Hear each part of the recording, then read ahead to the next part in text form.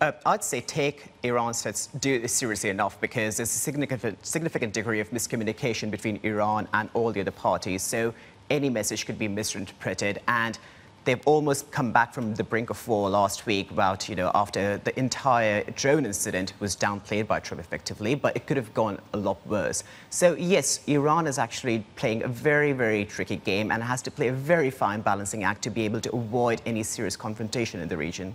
What do you see as the end game here? We know that President Trump has said that he's willing to sit down and hold discussions with Iran. We know that members of the Iranian regime attended the OPEC meeting at the start of this week, along with a number of other major oil suppliers and countries from around the world. Is Iran isolated, or do you see that we will get to a stage where there are discussions and any further escalation can be avoided?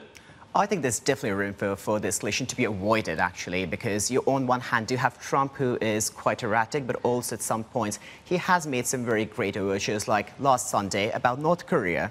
So he invited Kim Jong-un to come to DMZ too. That worked out fairly well.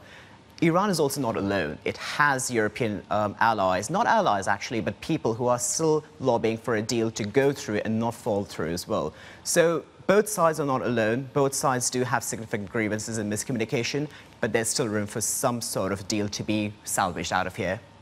Waqas, let me put you in a spot with a pointed question. What do you think is the probability of a military skirmish between, the US and Iran? We came that close, right? An hour away from attacks before Trump pulled the plug and said, look, too many civilian casualties.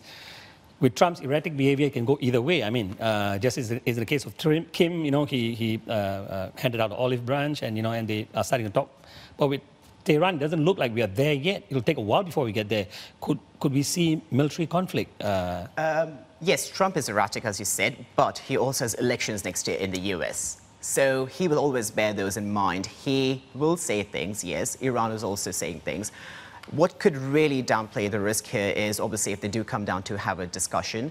But on the flip side, you can have another incident like the drone, multiple misunderstandings, and that would escalate the significant crisis here because unlike North Korea, where Japan, China, South Korea would all want to sit down and talk, we do have hawks in the region like Saudi Arabia and Israel who are completely against Iran on multiple fronts. So we do have people backing some sort of confrontation here, if not military, then other sort of hard stances. But military conflict, from just purely American perspective, would be very low. Hey everybody, it's Hadley Gamble from our new CNBC Middle East Bureau in Abu Dhabi. Thanks for stopping by. Now to watch more, you can try one of the videos that just popped up on your screen. And don't forget to subscribe.